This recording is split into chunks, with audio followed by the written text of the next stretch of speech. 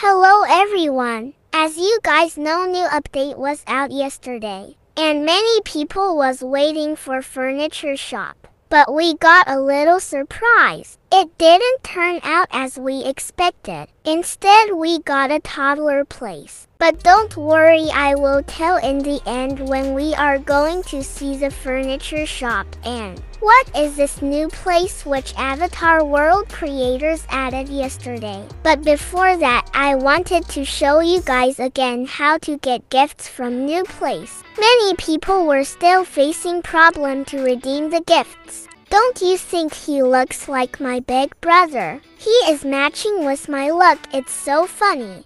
For the first gift, turn on all the lights. Look carefully towards my arrow.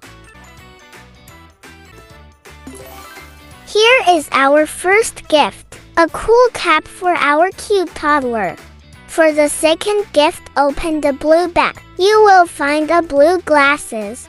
For the next two gifts, put the toddler in car and do the third emote.